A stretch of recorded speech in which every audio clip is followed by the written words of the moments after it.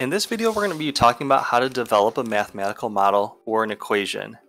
If you take a look off to the left, we have a distance versus time graph that was developed on Excel that has a few extra labels that I added, but for the most part, we won't be taking a look at any of that until the end of the video. One of the main things that it's displayed on this graph is the formula. So there's a couple little options that you can click to display the formula on your graph.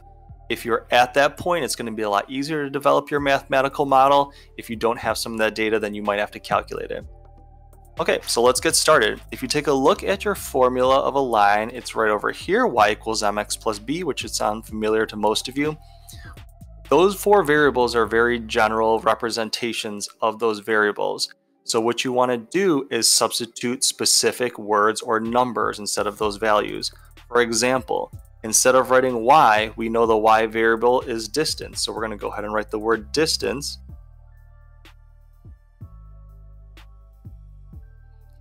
Because that is our y variable. That's our dependent variable that's displayed on the y-axis. Secondly, we're going to take our m, which is slope, and replace it with a specific number because we already know our slope is displayed right over here. It's negative 1.5. Okay, just like most other numbers, they have to be followed with units. So if we go back to our formula for slope, it's y2 minus y1 over x2 minus x1. So because we're taking some y values and subtracting them up top, we're going to grab our y units and put it on top. And then we divide our y units by our x units, our x2 minus x1 on the bottom. So we're going to end up with the x units on the bottom. Anytime you develop a unit for a slope, it's always going to be something over something. So it's always your y units divided by your x units. Okay, so now we've got our y variable and our slope. Next, we can move on to our x variable. Our x variable is time, right over there.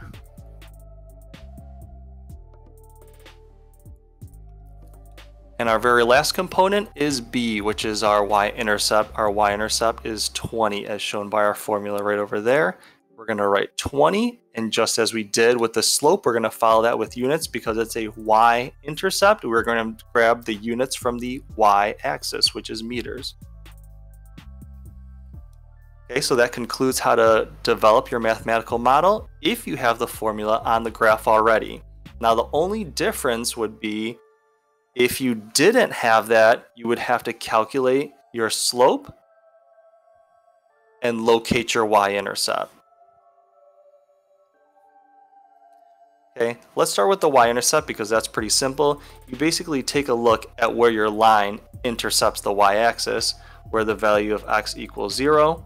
So nothing too complicated. We're going to take a look at our y-axis, which is right over here. We can clearly see that the line bumps into it right over there. And then we see the value of 20 right next to it. The thing that would take a little bit more time calculating is our slope, but that's not real difficult either. You just want to make sure you use this formula right here and grab all the variables from the graph. So I already did a couple of those steps beforehand.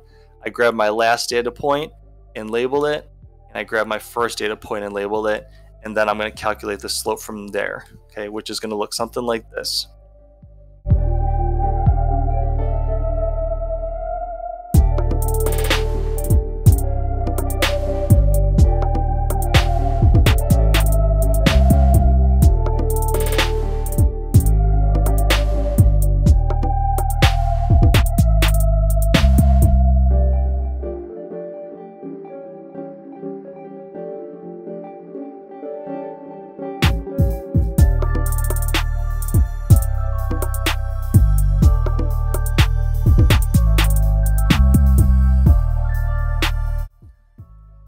So all I did was I took a look at some of the work that I did earlier, which is labeling everything from my last data point and my first data point and basically plugging into this formula right here, taking my y2 minus y1, which gave me negative 15 meters.